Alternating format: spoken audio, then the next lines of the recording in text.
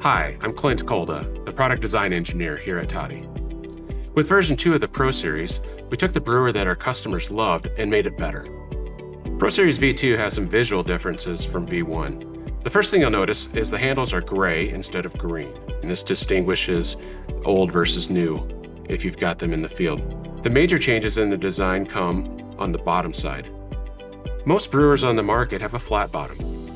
With our new Toddy Pro Series V2, we domed the bottom upward.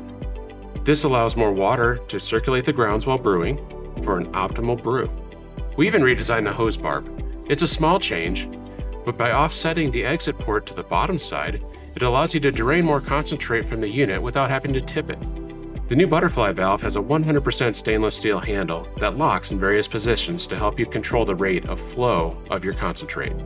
We've increased the diameter of the exit ferrule on the brewer itself. This makes an already robust design even stronger and more durable. Pro Series V2 is 100% NSF certified from top to bottom.